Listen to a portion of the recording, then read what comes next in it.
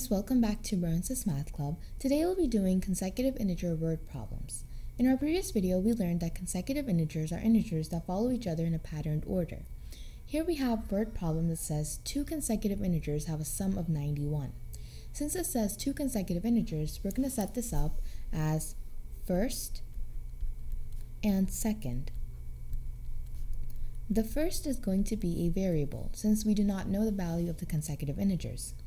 First can be, let's say, the variable x. The second one will have to be x plus 1, since consecutive means in a patterned order. So x and x plus 1 are the two consecutive integers that have a sum of 91. We can also write this as first plus second equals 91. And once we replace the values in first and second, we get x plus 1 equals 91.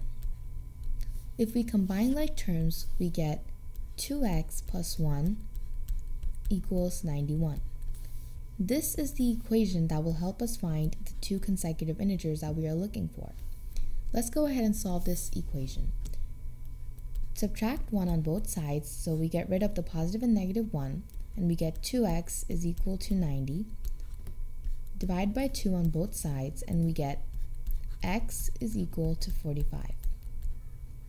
Now we found the value of x, but we're not done yet because we have to plug this back into the two consecutive integers that we had found, which was x and x plus 1, to find the values of these consecutive integers. So 45 is going to be the first, and the second is going to be 45 plus 1, which is 46. And this is the answer to this word problem. So the two consecutive integers that have a sum of 91 are 45 and 46. Now let's go ahead and do another example. So here we have three consecutive odd integers that have a sum of 21. Notice how it says three consecutive odd integers that have a sum of 21. When it says odd, instead of going in a patterned order of increasing by 1, we're going to increase by 2. Because let's say that we have the odd numbers 1, 3, and 5. Each of these is increasing by 2.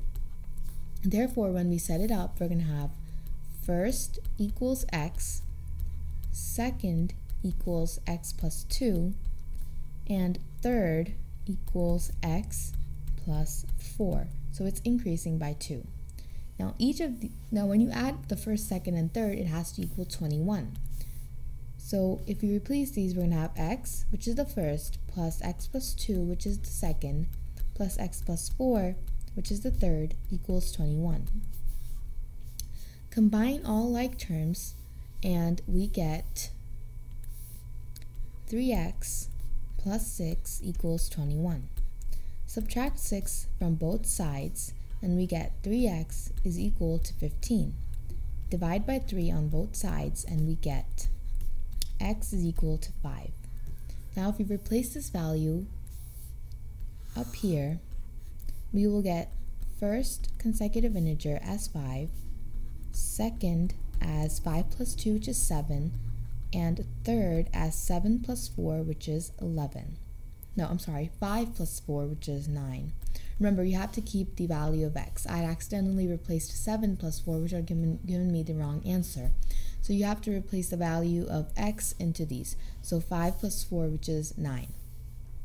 Therefore, these are the three odd consecutive integers, 5, 7, and 9, that equal 21.